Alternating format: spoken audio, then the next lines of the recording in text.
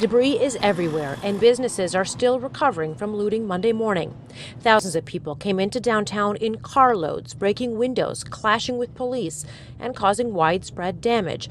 While a lot of high-end retailers and department stores were hit, not many expected the Ronald McDonald House, a charity for families with children in the hospital, to have their doors smashed. They were very concerned because there was a lot of activity right in front of the house. People, making choices that could put them at risk and put our families at risk. So the staff was frightened. Over 30 families and their sick children were inside, along with staff helplessly watching everything unfold outside. They're already in a really, really difficult spot, and having this kind of stress, additional stress, and worry about being able to get to and from the hospital, even though we're 5 blocks away because of safety concerns, it's just doubling the strain.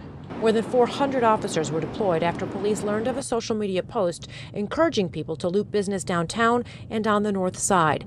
Second Ward Alderman Brian Hopkins believes the city should have been better prepared. It's a recipe for ineffective law enforcement, and that's what we saw with this wide-scale looting, where the police officers were largely in a passive posture, letting it happen because they didn't know how to stop it.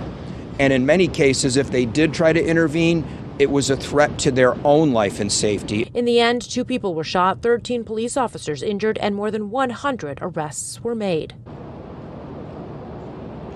Here at the Ronald McDonald House, thankfully no one was injured. The charity does want to remind the community of Chicago through this pandemic, and of course through the looting, they are still helping families in need, and they do that through donations, of course. And you can find more information about the Ronald McDonald House on our website at abc7chicago.com.